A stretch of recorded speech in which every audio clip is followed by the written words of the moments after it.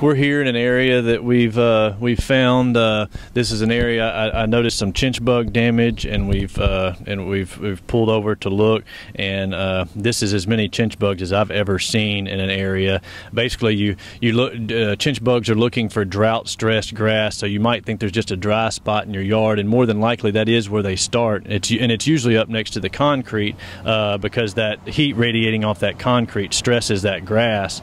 But the chinch bugs will move in, and the way if you think you've got them, you don't look at the dead area, you look at the areas around the perimeter where it's still kind of green, and the chinch bugs will kill an area, and as they eat, they suck the juice out of the plant, and it basically turns it to hay, and they inject a toxin as they eat as well. So you're replacing the grass, because it's the only thing that's going to come back there is weeds. But basically, you can see them in here. You see they're little gnat-looking guys, black bodies with their wing tips are white. So you see they basically form in an adult stage. It forms an X across their back as they fold their wings. But there are different life stages. But they say if you can get down on your hands and knees and kind of part the grass, if you can count more than 5 or 6 of them in a minute or so, you got a problem. And right now, I'm not counting, but there are hundreds right here in front of them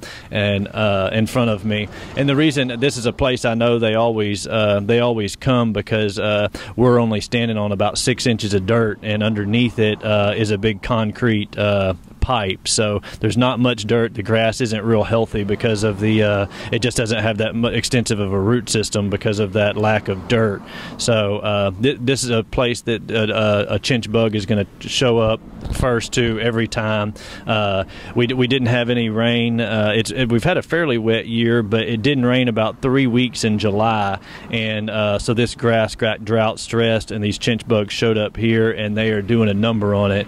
And if this was your backyard or front yard, you would definitely have to replace this grass. And I would recommend a today treatment of either the Sayonara liquid or the Nitrofos Bug Out Max.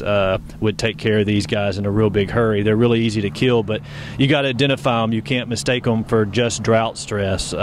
You got to get down on your hands and knees, and you can confirm it pretty quick by doing that.